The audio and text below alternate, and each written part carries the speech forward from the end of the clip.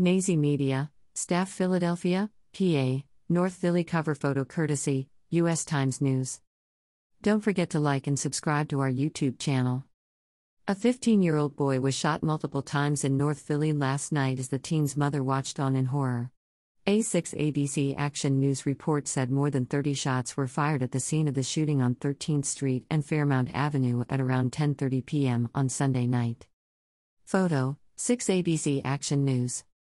According to police, two men pulled up next to the teenage victim and opened fire on him. The victim was reportedly shot multiple times, while his mother was at the scene. She witnessed the entire event, according to police. The mother rushed her son to Jefferson University Hospital where he was last reported to be in serious but stable condition. Police did not give any word on a possible motive. No suspects have been named and no arrests have been made at this time.